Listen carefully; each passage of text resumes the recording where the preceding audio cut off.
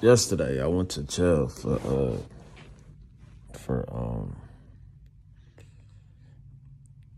well, the best thing it could be for the state, it could be a computer error or somebody was just negligent.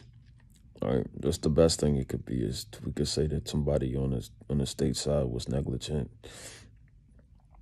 Now, what might make me think it's more than just negligence is in terms of just straight malicious.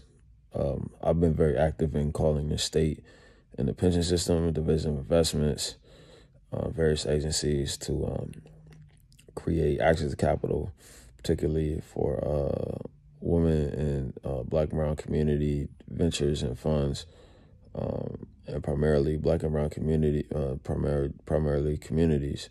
Now, unfortunately, the actual police that arrested me, they were more so people that were Black and brown, and in particular, the Black one was probably the most callous, so to speak, right? Now, the reality of being a Black man in America, right, or brown, whatever it is I am, it doesn't matter, right? Statistically, I've created more economic commitments for Black and brown communities than any other citizen in the state of New Jersey, right? I've sat and I've explained this policy to Senator Menendez's office, and mind you, I got arrested like a couple blocks from where Senator Menendez is from, right? So we're talking about a United States senator in his hometown, in his own court, that I've actually contributed to. I go to jail for, again, the best case that they can say is they made an error. The worst case they can say is, well, somebody wanted to teach me a lesson, but we're just going to assume for the best. So assuming the best, right? And by the way, the lesson is like I'm 100% running for president now. Now it's just 100% just the way to respond to injustice.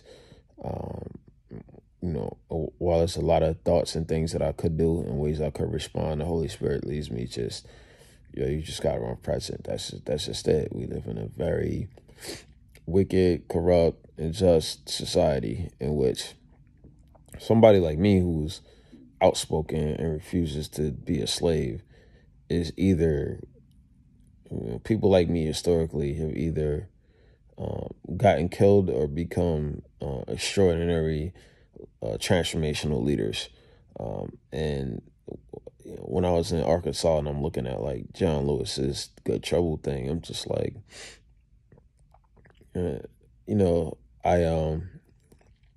I'm just prepared. I realized like my path to the White House and to the presidency. This is something I've been thinking about for a long time, and it's always been because I live with just these extreme injustices, right? Like again, I've created more economic commitments from any minorities in the history of my state, right? And I've personally been able to steer value to my friends, family, and community, but like it doesn't matter. I'm still what they deem a Black man, a nigga in America, and so things like this are going to happen, right? The state can say ultimately there was some computer error or something that led me to being put in jail, and it wasn't for the grace of the God and my family support. I definitely would things could have been a lot worse, and I was able to leverage people that cared about me and an understanding of a very wicked institution in order to combat injustice with justice, right? And it's still not over. Actually, I'm supposed to go back December 1st, but nonetheless, this is where we are. Like I used to wonder, people always wonder what they would do. I think millennials, wondered what we would do in the civil rights movement. Well, this is it, right? I put out there, I'm gonna run for president. I'm suing Whole Foods for getting falsely arrested and battered and have a deposition for a federal civil case.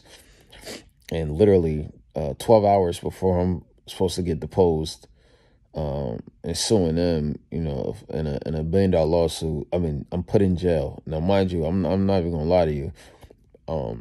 In New Jersey, where I'm from, I hadn't that I've had a lot of experiences happen, things that were unjust, but not quite like a criminal jail until yesterday, right? And although I've been subjected to some pretty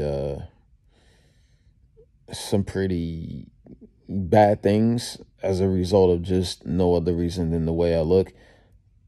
Yesterday was just like the culmination of my breaking point. And in a sense, it was just like, if I gotta pretend and play a racist game in a rigged society, then like why would I play that, right? Like the other option that I prefer is something that's going to be bad for everybody, right? So the best thing to happen is for me to execute this president's campaign. I'm just telling you, like this is a black man's life and journey in this country. No matter what we do, how much we contribute to society, where we go to school, right? I'm telling you, I've sat and it's gonna come out, right? I've sat and I've written, help write policy for our community in particular.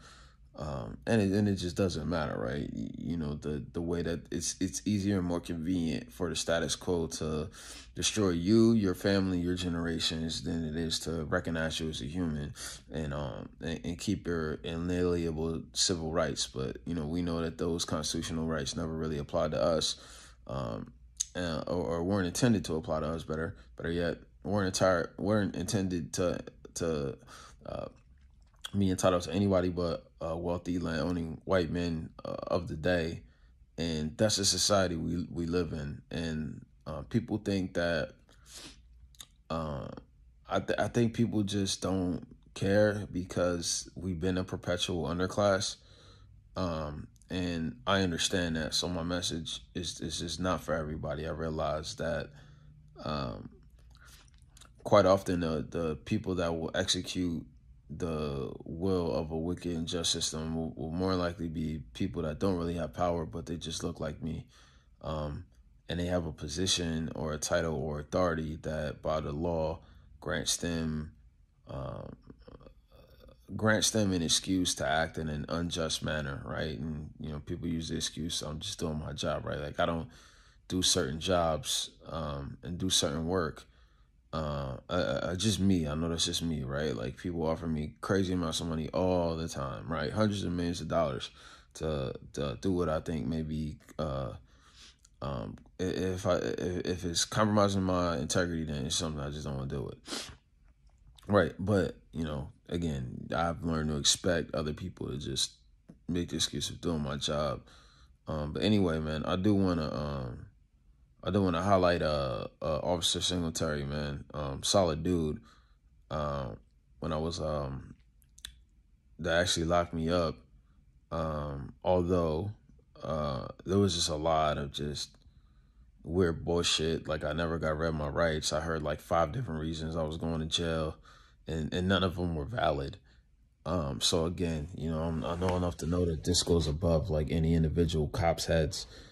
And just given like where it happened, it happened in a very small city that is where a United States senator has his office. And so, one would think that in the home of a United States senator, which is, I mean, not like a big city, but like a small one, that the court would function in a way conducive to democracy and not tyranny. But that's just not the case.